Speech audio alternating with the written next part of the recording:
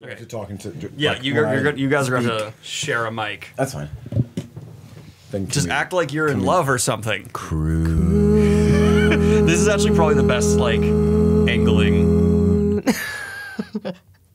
What? If we talk like I forgot that I'm doing this with a couple. This is going to be gross. Oh my god, Ben, I'm so sorry. If I was an editor, I'd lose it. All right, we ready? Everyone sync the audio? That did nothing. Welcome, everybody, to another episode of The Discussion. Today, we'll be talking about Portrait of a Lady Aflame. Or is this otherwise known? Not quite. Portrait of a Lady on Fire. I was doing a thing, and you ruined doing a bit? Do it again. Start over. So this, actually, Emily, do you want to go ahead and give us the backstory of this film and why we chose it? Yes. We chose this film because we were talking about the AFI Top 100 list and how it has all of these movies that did so much for film to date. But one of the things that it most notably lacks is like strong female characters present throughout the list completely. When Daniel and Noah started reviewing these movies and I started watching them with Noah a lot, I just started thinking about some of my favorite movies that have female representation, have great female conversations, and more importantly, show the way that women love women. And when I thought of that, Portrait of a Lady on Fire came to mind, and Daniel and Noah got really excited and on board and decided to watch it and review it for the channel. One of the important metrics for me as well is for trying to figure out whether female representation is working in a movie is, do the characters go beyond just what they are established as right away? If there's just a character who's introduced who's oh, this is who they are, and then they never develop, I'm usually even if it's male, female, gay, straight, whatever, usually that's just a bad character, which takes us to this film, which I would like to say is kind of like a continual stripping back of who these people are. So it's the whole story is you getting to know them and their dynamic better. Because it's really interesting to me, I found, for Portrait of a Lady on Fire, how what both characters are first established as, you see that's a portion of who they are, but most of the story is just to get a obvious low-hanging metaphor. It's almost like the painting of a portrait of these characters. Portrait of a Lady on Fire is a 2019 film. It's a French film by director Céline Sciamma. It won numerous awards, and it follows mostly the story of two women. One, a painter named Marianne, and the other, the daughter of a wealthy countess whose name is Heloise. The daughter's name is Heloise. And the daughter, Heloise, is betrothed to be married. I would say against her will, right? It's not a marriage that she wants to be a part of. And usually, typically, in this time period, they would exchange gifts, portraits of each partner prior to the wedding. And so Marianne is hired to do a portrait of Heloise. The main problem here is that Heloise does not want to be married. Obviously, a romance, like a love, ensues. It becomes much more complicated than just being someone's companion and being their painter. And it is a beautiful, beautiful love story, and is a absolutely magnificent movie. I highly recommend anyone who's watching this review watch the movie. Not to immediately focus on a hyper-specific part of the movie, but I think it's a really good example. So there's a lot of talk in Hollywood about over-sexualization of cinematography and how everything's focused on butts, ass, and then people ask well, okay, how should you communicate lust without having a camera that does that? This movie is maybe the most lustful film I have ever seen. It's the horniest movie I've ever watched. It's so horny, but it does not ever rely on a butt shot to communicate that. It's the movie has this really intentional slowness to it. The characters talk painfully slow. They move painfully slow. They talk quietly, and it makes you pay attention so much more. And when you start to kind of lose one of your senses, you lose your hearing ability almost watching this movie, because number one, it's in a different language, and number two, it is so freaking quiet. Your visualization starts to pick up on so much more because you're kind of forced to. When I finished watching this movie for the first time, I immediately knew. I was these actresses are queer. And sure enough, they are, because they the way that their love is portrayed is so perfectly captures the way that women love each other, which is number one, intentional. The word choice is intentional. I was listening to like other podcasts talk about this movie or reviews, and someone said they talk like they're playing chess with each other. And I was thinking to myself, have you ever heard women like have a conversation ever? Like it's always chess. You know, you ask somebody. There's so much subtext in every dialogue. There is so much subtext in every conversation between two women. You know, always, always, always, always. I may ask you how your day was, but in reality, I know how your day was. I'm just giving you a chance to talk to me about it because I know that that might be nice for you. You know what I mean? Like there is always 10 different layers to the way that women talk to each other, and that is done so perfectly in this movie. And the way that like women watch each other, I think is so perfectly captured in this as well. This is such a quick example, but I'll never forget. This is like my most perfect example of like how this played out between me and my best friend Maddie. Is like Maddie from Please Dear God, Don't Be a Bomb. But we're so hyper attuned to each other's emotions now because we, as women, are almost like trained to do that, to be hyper aware of every situation so that we can react accordingly. One time I walked into her apartment, I twisted the doorknob, and she went, "What's wrong?" I hadn't said a word. And and I immediately like started crying. I was like, no, and I just got this big fight, blah, blah, blah, blah, and you know, but it was... We've never been in a fight. It was from the twisting of a doorknob, you know, and that is what this movie captures perfectly. Mm-hmm. It's in the quality of dialogue because it is one of those movies where every sentence you immediately replay in your head and you're like, what was that really about? Like, what does that actually mean? And I found myself like, I was at first like, okay, I'm watching this movie and I was taking notes on like ideas for my book, and I realized like halfway through the movie I had like one note because every time I looked away from the screen I was like, what? Like I missed something really important. You start to get like the horny glances, you know, like you get the lingers on the jaw and the lingers on the ear, and then and then you feel the tension in the space between them. It's almost like they're moving like magnets through the movie. You can physically see and feel that space between them. And then they start talking. And then it gets so much hornier. I think this film, the dialogue itself is so important and is just like really a testament to the screenwriting in this, because there's a line where Marion says, "Oh, I thought of you last night," and Heloise says, "You dreamt of me?" And Marion says, "No, I thought of you last night," which is, I know it's going to sound really dumb on the internet, but it's important to notice that because the act of thinking implies that it was intentional. I just took the time, I made the choice to think of you, whereas like dreaming would be an accident. Like it would be a happy accident, but you accidentally dream of someone, but you intentionally thought of that person, and that says so much more. I also just think that dreaming implies some kind of idealization of a person. It's like when people say you're my dream girl, you know, you are everything I've ever wanted and more. You're putting me on this pedestal of, you know, everything that I thought you would be.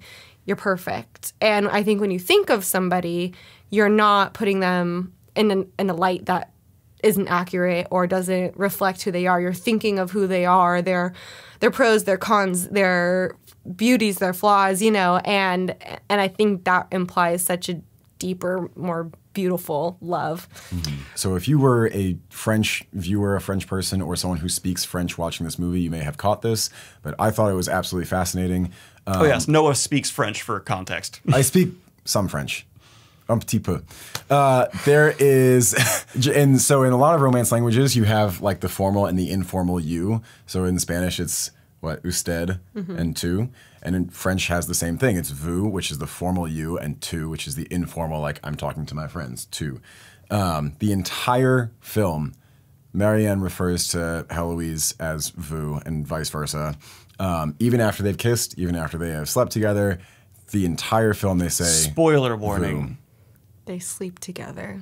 At actually, I think the last line of dialogue anyways, Heloise says, retourne-toi, or retourne-toi, with informal tu, which is like the very first time that's said, and it says so much about where their relationship is and how significant that is. And that's like, that in itself is a callback to the story of Euclides and Orpheus, which is a whole thing beautiful. we need to unpack. I don't even know if we should just go through the plot of the movie really quick because we haven't even talked about like the fact that they end up getting together, they sleep together, they have this like whirlwind romance in 10 days, and That's right. It's only a few days, and then the Countess leaves, and they get this additional 5 days. So it's a 2-week period that they have this love, this romance, build, and then they go their separate ways. Marianne goes back to France or to Paris and teaches children how to do portraits and is a painter herself. And Heloise goes off and gets married and has kids, and they never see each other again, okay, there's 2 really important things I want to talk about. I want to talk about the Euclides Orpheus story. And I also want to talk about, if you put a gun to my head and said, Emily, what's one word to describe this movie? I would say horny. Choice. The movie is about choice. And that's how it starts, and that's how it ends, is Heloise saying, I don't want to marry this man. Marianne saying, it's okay, there's going to be art there, you'll be just fine. And she's like, you'll never understand me because you have choice. I don't have choice, and this resentment for that fact and this misunderstanding that you simply cannot understand someone who has autonomy versus does not have autonomy. And it's, so that's like obviously one of the big points of the movie. And then second is the consent, the choice and the consent. And that leads into when the women kiss for the first time, they have scarves over their mouths. And I read a review that was done super intentionally because you have to pull away the scarf to kiss the person. So this scarf is this metaphor for consent. Like you have to, like you yourself remove your scarf to like show your consent for like accepting the kiss. It is one of those movies that I watched for the first time and the screen went black and I thought to myself, I will never be okay ever again. This is probably, I know I've said this a lot, but this is probably my favorite part of the movie. So the whole movie. Beautiful. It is a wonderful Okay, Daniel, I literally was talking to Noah on the way over here, and I was like, Noah, I have an issue. And he was like, what's up, Em? And I was like, I am genuinely scared to review this movie. And he was like, why? And I said, I think this might be my Lord of the Rings. And he was So like, you're saying this is the Twilight for intelligent snobs? He's like, what do you mean? And I said, No, I knew if somebody said anything bad about this movie, I think I would immediately turn into one of Daniel's followers and be like, you know nothing. The most I'll push back on you in that is I can absolutely understand some people being like, this just isn't my type of movie. But I 100%. do not understand anyone who can say this is a bad movie. It is slow. It is in French. It is a movie that requires 100% of your attention for 2 hours straight. And ultimately, it is sad. Like, so your very, payoff is very that sad. your payoff is a sad ending. It's a tragedy. Yeah. I wouldn't call it Shakespearean, but there's another word for.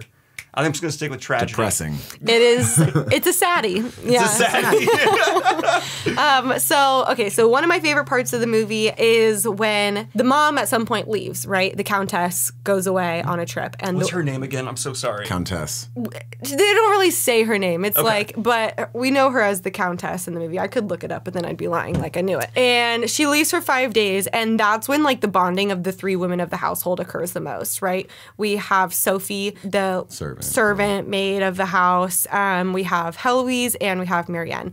And their friendship just like blossoms and it becomes so beautiful and so cute, and they just drink wine together and they play cards and they read stories together, and it's amazing. Did you catch them playing Egyptian Rat Screw, by the way? Yeah. Did you notice that? Cool. I was like, wow, how long has that been around? Like, By the way, if you don't know what it's a card game. Is what we're talking about. if you don't know what that is, so they're playing cards, and then they read this poem. Well, they're playing cards, and then on another night, one of the other nightly activities is to read a book together. Yes.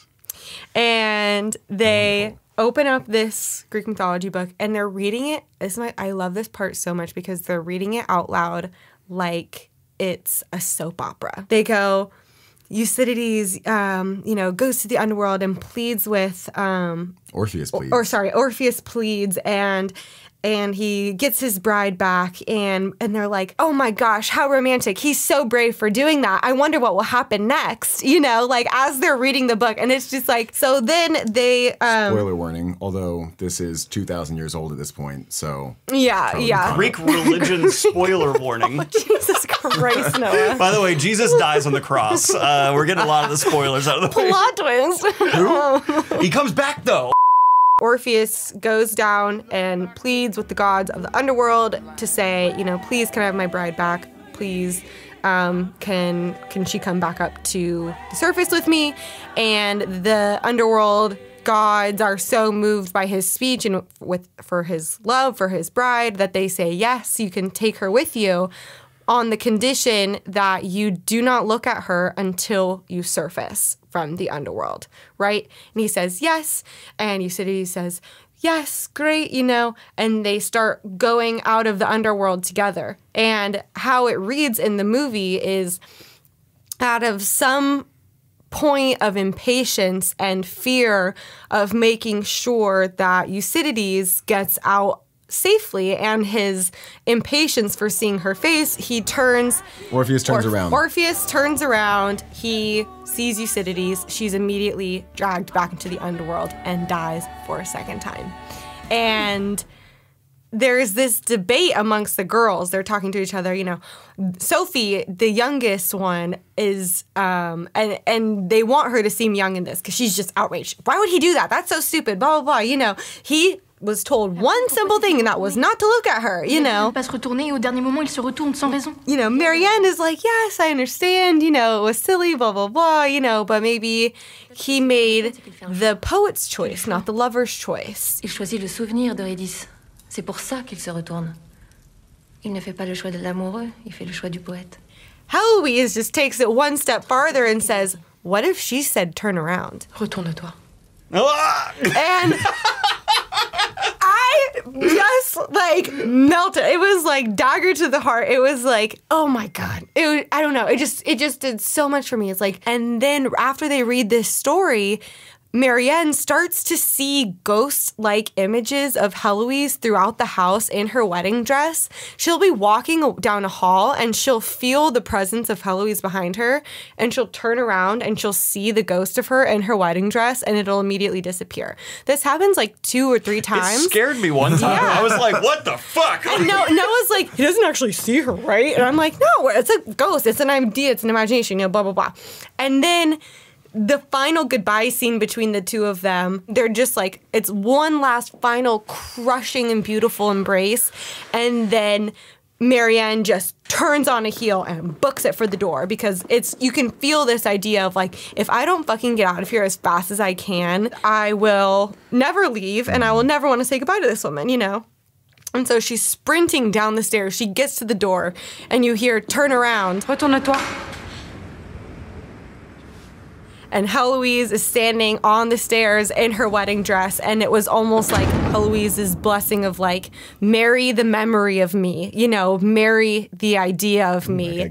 And not to mention dialogue-wise, it is a literal callback to that moment in the movie, because the words, and that's what I caught this time, like the words that Heloise says that Euclides might have said to Orpheus is retourne-toi, is like turn around, and that's the exact same dialogue that gets said at the very end of the film. So it's very much like we're deliberately placing this scene, this current scene, on top of the metaphor that we set up earlier in the movie.